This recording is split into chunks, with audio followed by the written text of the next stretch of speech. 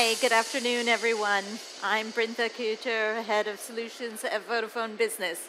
I'm going to talk to you today a little bit about industrial connectivity and how that is important in powering manufacturing sites with reliable connectivity for your cloud solutions.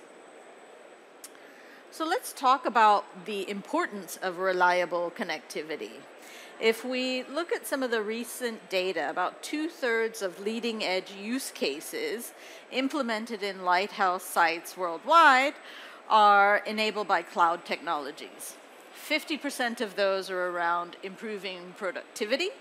30% of those are around improving operational equipment efficiency, and up to 70% of those are around improving the cost of quality. So using all of that means managing all of the data coming off of the sites and ensuring reliable cloud connectivity for analysis. So what we're able to do is provide the reliable, secure connectivity to enable those cloud transformations. But before we start on that, let's talk about some of the challenges that you may be facing when you think about digital transformation, and in particular when you're thinking about having a reliable, secure connectivity. Firstly, when we talk about your assets, and in particular existing assets, these are located in multiple sites, in multiple locations with varying ages. That means that you have inconsistent data coming off of these assets, and you have an aging requirement that you need to manage what your investment is going to be around those assets. Secondly, if we think about complex integrations, there's a lot of data that needs to be integrated and how it's going to be integrated across those sites. So you could be using terrestrial communications, satellite communications, fixed communications, and wireless communications. That adds another level of complexity when we talk about integrations. Next, you have changing customer expectations. So customers are looking for lots of data, not necessarily in real time, but constant flow of information, in particular when it comes to logistics or asset tracking or supply chain concerns. So customers are quite demanding, and they're looking for more of that information throughout your site. And then if we look at the need for digital training and culture, on your premises, you're going to have varying levels of experience and expertise and familiarity with digital tools. But what we're finding more and more are workers are looking for these tools that they use in their personal life, also in their work life. That means mobile phones, tablets, other types of devices that are connected and that share content like video or any type of analytics data that they can be improved in their performance on the job. Then fifth, we have the emerging trade routes. What we're seeing more and more, especially after Corona and COVID, is a lot of nearshoring. So there's different approaches to how the supply chain is managed versus what was previously done with a lot of things out of China, particularly in Europe, a lot more nearshoring in Eastern Europe, and having full visibility of the supply chain of where things are breaking down. And then lastly, around cybersecurity. I think the easiest way to address this is when we talk about devices that are not connected, they can't be managed, they can't be monitored, so they're at risk. So if we look at cybersecurity, we need to look at having connected devices, regular backups, regular tracking, regular information about what's happening on the shop floor and around particular threats that may be coming through. So what do we do at Vodafone to help you with all of that? Well, firstly, one of the things that we can do is we can offer you a mobile private network. What is a mobile private network? Well, it's a private or reserve coverage that can include network slicing, and it guarantees capacity for your wireless devices. This ensures connectivity of those devices that are on your premises. With this, we're able to offer assured service level of agreements. This means that we're able to ensure that these devices will be always on within this perimeter. We're able to provide a good amount of connection density, meaning your 5G devices will be able to connect, and you'll be able to carry over 500,000 devices per cell. And then we can also look at speed and capacity with up to 10 gigabytes of large volumes of data being shared very quickly. In particular, when we're talking about more near real-time applications, this becomes especially relevant for customers. If we're looking at manufacturing facilities, operating robots, operating other equipment, this is when that near-time data transfer is going to be even more important. And then lastly, AI and video interactions. So this is helping with data capture, helping you to parse that data on the edge. It's helping you to manage that data and that data flow to run your machine learning models in the cloud and take advantage of Gen AI capabilities. So these are all the things that we can help you achieve and help your teams actually deploy these. So again, just to reiterate, some of the things around mobile private networks are around the latency, around improving efficiencies, around operational improvements, around employee engagement, around these digital tools.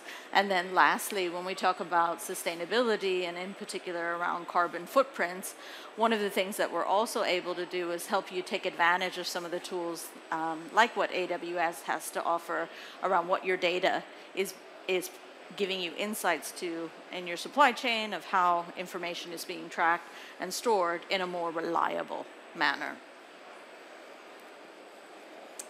So then if we look at some of the challenges that customers are facing, if we look at this, there's a lot around campus networks. And in campuses, we're talking about things that could be plants that have multiple facilities, factories that could be in multiple locations, even in the same city. We're talking about ports that have multiple facilities or operations within a port. We're talking about offshore facilities. We're talking about mines. We're talking about chemical storage. All of these types of environments lend themselves to being a dedicated campus. What that means is a campus network can be closed, it can be local, and it can have this wireless network that's exclusively available for the campus. Companies can decide which type of infrastructure they would like to deploy. And I think what's in particular important in Germany is the 5G frequency auction that was launched in 2019. The German Federation Network Agency set aside 100 megahertz portion of the radio spectrum just for corporations here in Germany.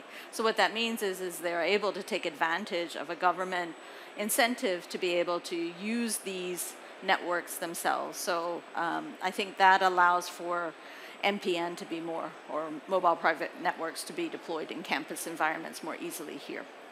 Additionally, what we're able to offer is network slicing, which makes for exclusive 5G subnetworks.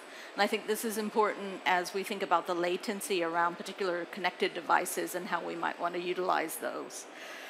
This also allows for leveraging public and private infrastructure when it comes to networks, and keeping that in a way where it's logically separate as well. So that means as a customer, if you're having a campus set up, you can still use the public 5G network, but then have a private portion of that for your own use.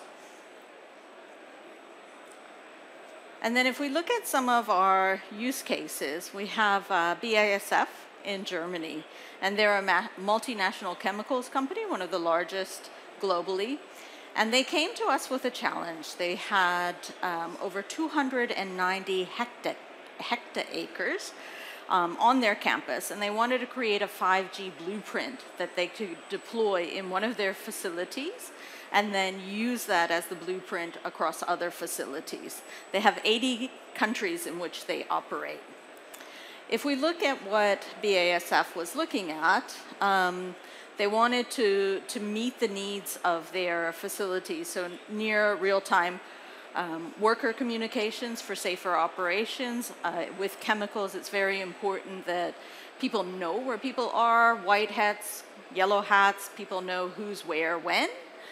Secondly, managing large amounts of data coming from equipment and sensors with the fluid flows, knowing what's where, knowing where the cameras are, and that they're working properly, monitoring the right types of equipment, and then the robotics, what robots are where are they working, are they fully utilized. And then lastly, also looking at the cable infrastructure. So BASF was also in particular concerned about how do we ensure that reliable connectivity. Putting in our own fiber or managing that is a huge expense, as well as something that would cause a lot of disruption on site with construction. So they wanted to manage that as well. So what our Vodafone solution was able to do was actually provide a fully private 5G network covering the full area. And this was really important for BASF because it's quite a large site. They were able to then think about how they could reduce incidents that compromise their worker safety and at least be monitoring that more effectively and creating audit trails. They could manage cyber threats because they could look at more equipment being tracked and online. They could look at physical intrusions as well and think about how they could better utilize their cameras and the data coming off of those cameras and look at different people and people flows to manage any threats that might be coming up. And then lastly, looking at the deployed environment of applications. So to really think about how could they better utilize the data that was coming in and they were collecting on-site to more cost-effectively transfer that data as and when they needed to. So as a customer for BASF, having this mobile private network and having this campus infrastructure allowed them to think more about the use cases that they could deploy when it comes to digital transformation. Let's talk a little bit more about some of those use cases. So if we look at some of these use cases that I have on the screen, I'll start from the left-hand side of the screen, video surveillance. So there's a lot of data that comes from video surveillance, and in particular, there's a lot of infrastructure that's already in place when it comes to video surveillance. That could be fixed infrastructure, or there can be other devices that are deployed that can also support with cellular transfer of video surveillance data. What's really important is having some logic applied to that video data and understanding what's happening and having a good amount of clarity around that. So having some good capture of the data and good analytics of the data. And we've deployed some solutions that help with that and also deploy them in a way that customers can look at video surveillance data, use their existing equipment, connect it up, utilize the cloud to do some of the analytics and think about some of the predictive or other types of behavior that might be indicative of concerns that they need to address. Next, if we look at mission critical or push-to-talk applications, this is really important when you have workers in many different sites or even on a single site, but in independent locations. Oftentimes these workers are facing challenges and may not have the full support of the team and need to address a particular problem. The mission critical operations provides a closed network in which they can communicate with other people who are on that network, express when they have a problem, ask for guidance and advice, and solve the problem without having to perhaps go back into an office, look for further information, and then come back out and solve that. So those are also really efficient for time management of teams on site. Then if we look at remote experts, again, this is related to having a full overview of the site and being able to understand how and when to deploy resources most effectively, utilizing potentially some of the video surveillance as well as some of the push-to-talk capabilities. And then one of my favorites is traceability of tools. Now, one would imagine in manufacturing facilities, everybody knows where every tool is. In most cases, this is not true. So what happens is lots of pieces of equipment go missing, not intentionally, but oftentimes they're in different parts of the site. And it's often very expensive equipment, and it needs to be inventoried at the beginning and the end of the day. So tracking that equipment and knowing you have the right tools before you go into the next job is really important. So it helps with improving that overall operational equipment efficiency if you're able to make sure that when you send someone to explore a problem, they have the right tools with them. Then if we look at fire and gas detection, again, when we talk about the different sensors that are available on site, fire and gas are two huge threats in a chemical facility, as you can imagine. So any changes in temperature are important. And also understanding if there are any anomalies with particular equipment that could be cropping up that could alert someone to saying, hey, there's a potential fault in this equipment is also really, really important. So that's where some of the sensors come in. And then looking at the real-time AR/VR, this is again due to some of the safety and security protocols, knowing that the right hats are in the right area at the right time, right? Making sure that you've also been able to create some audit trails around that. And then if we look at 5G connected PLCs, that's also very important. I think this has been one of the use cases that has promoted 5G usage in manufacturing facilities, is actually getting the programmable logic controllers activated, getting the data off of equipment, especially historical data, looking at SCADA systems, making sure that all of that data can be released and utilized in cloud environments for other types of analytics and then pushed back down to the edge. And then lastly, if we look at autonomous vehicles, I think more and more we're seeing vehicles used in different facilities, autonomous vehicles in particular being able to plan their routes, having a good visibility of what they have with them, whether it's stock, whether it's tools, whether it's people, and knowing how that's moving through a site is extremely important, especially when you're talking about a large site of 290 hectares. So these are some of the use cases that we've been working on. And then if we think about the future focus, or the refinery of the future and where this can go, I think we have quite a few use cases where in red, the Vodafone products can help enable these use cases of the future, and in gray, some of the third-party services that can support that. I think when we look at the future, some of the things that we see in the future are especially important to us are keeping workers safe and managing that sustainability. And those are some of the areas where Vodafone, in particular when you've deployed this campus infrastructure, we can look more closely at some of those use cases and how we can help different customers in deploying those solutions. And then I think when we look at monitoring, and especially the large amounts of data, what Vodafone is also able to do is offer quite a lot of analytics around the equipment. So if we're thinking about all of your equipment, looking at your network performance, knowing how it's performing also helps you know that your devices are connected properly, that your infrastructure is actually operating, that you're not having outages, that you're able to manage any sorts of backups that you may need to manage as well. So when we think of the overall refinery of the future, it's far more efficient, improving both the operational efficiency and worker safety, but also looking more at the future where it becomes much more automated and there is a control center that is able to offer a lot more analytics for customers to make informed decisions. And then if we look at some of our solution blueprints, these are some of the areas in which Vodafone can help our customers. So in the private radio and core services, so this is really looking at some of the mobile private networks or even multi-edge cloud solutions, and looking at how we can ensure your fixed connectivity and ensuring that we can provide security as well. Then looking at cloud services and security, looking at how we can work with other partners that are here on the AWS stand that can help deploy secure solutions, but also understanding how that's going to be affecting your overall performance of your network as well as all of your equipment. So then you can start to look at your full security profile in a much more enhanced and enriched way.